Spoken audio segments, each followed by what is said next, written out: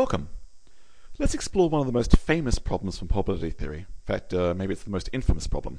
It's called the Monty Hall problem. It's based on a game show from a few decades ago called Let's Make a Deal, and the game show host was Monty Hall, hence the name.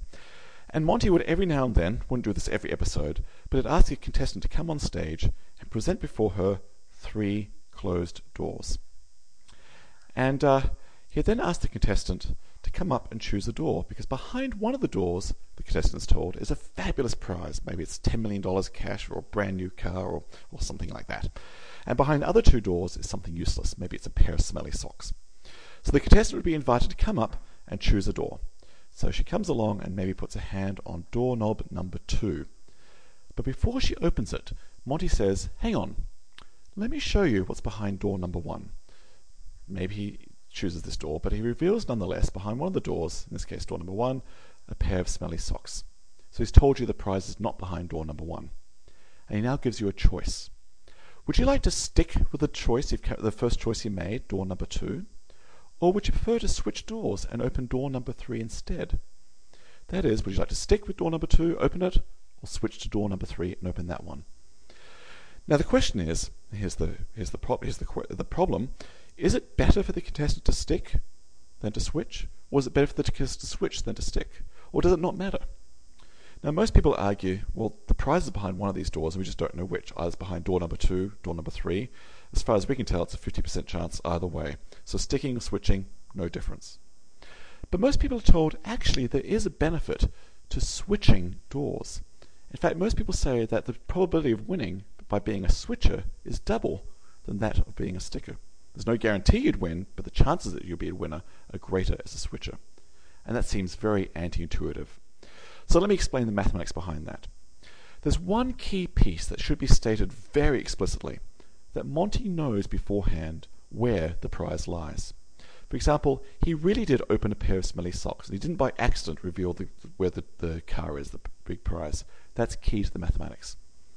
Alright, so let me give you the quick and dirty reason why switching is better, and then we'll go through it carefully.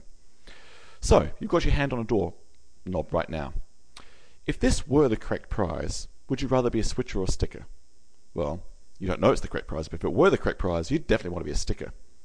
If this were the incorrect prize, would you rather be a sticker or a switcher? Well, you want to be a switcher. If it's the incorrect prize, this is smelly socks, door number 1, you're on the incorrect prize, you want to be switched to the correct prize. So, which situation are you more likely to be in? Are you likely to be in the situation of having your hand on the correct door and want to be a sticker? Or are you more likely to be in the situation of having your hand on an incorrect door and want to be a switcher? Well, you want to be a switcher. You're more likely to have your hand on an incorrect door because there are 2 incorrect doors to begin with. Alright, let's go through that a little more slowly, in a little more detail mathematically. So, let me just redraw the whole diagram. Let's go through it. You know how the game is played. You're about to come on the show, and you can actually decide beforehand whether you're going to be a sticker or switcher. You don't have to decide on the moment. So maybe you're going to come to the show and say to yourself, alright, I'm a sticker. Let's analyze your chances of winning, that knowing that you're going to stick no matter what. You are committed to the choices you make in life. Right, whoops, sorry about that. So you come along and put your hand on a door. Maybe you put your hand on door number 1 this time. Before you open it, Monty's going to reveal to you the location of some dirty socks. Maybe it is behind door number 2, I'll show you. Here's a pair of dirty socks. Ooh, smelly. As a sticker, what are your chances of now winning? Well, you don't care what Monty does. You're sticking with door number 1. He could have not shown you anything. You decided to stick with door number 1. The only way you can win as a sticker is to choose the correct door initially. So start off by choosing the correct door. You don't care what Monty does next. You're sticking with it. You have to choose the correct door initially in order to win. And what are your chances of choosing the correct door initially? Well, there's only 1 out of 3 was correct. So as a sticker, the only way you can win the game is to choose the correct door initially. That is, you have a 1 in 3 chance of winning. Alright, let's go through the analysis now as a switcher. What are your chances of winning if you're a switcher? Oops, just switch will do. Well, how do you win as a switcher? You know you got your hand on a doorknob, and you know that Monty is going to reveal a pair of smelly socks. So the only way to win as a switcher is to have an incorrect door to begin with. You don't want the correct door under your hand because you'll switch away from it. So you want an incorrect door under your hand. you'll be shown another incorrect door, and as a switcher, you'll be going to the other door, and the only option you have if everything's all working out to plan is that this will be the correct door, and you'll get the prize. So, the only way to win as a switcher is to choose an incorrect door initially, because then Monty will show you another incorrect door, and then you'll be moving over to the correct one. It's not guaranteed you'll choose an incorrect door right off the bat, but what are the chances of doing so?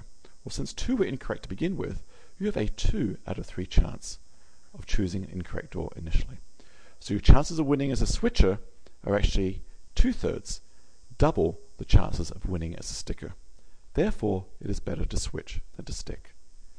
Now, most people are very uncomfortable with this and don't believe it, and the way to really get a feel for this is to play the game. I'd like you to take 3 playing cards and find a friend. I'd like 2 of the playing cards to be black and 1 of the playing cards to be red. And I want you to play the role of Monty Hall. That is, I want you, to look at the 3 cards. What did I say? I said 2 were black and 1 were red. Black, black, red. Shuffle them. Look at where the red card is and place them face down in front of your friend, having full knowledge of the location of the red card. Now have your friend put her finger on one of the face down cards. And then before she turns it over, you say to her, stop, and I want you to reveal to her one of the black cards. And then ask her if she wants to stick or switch.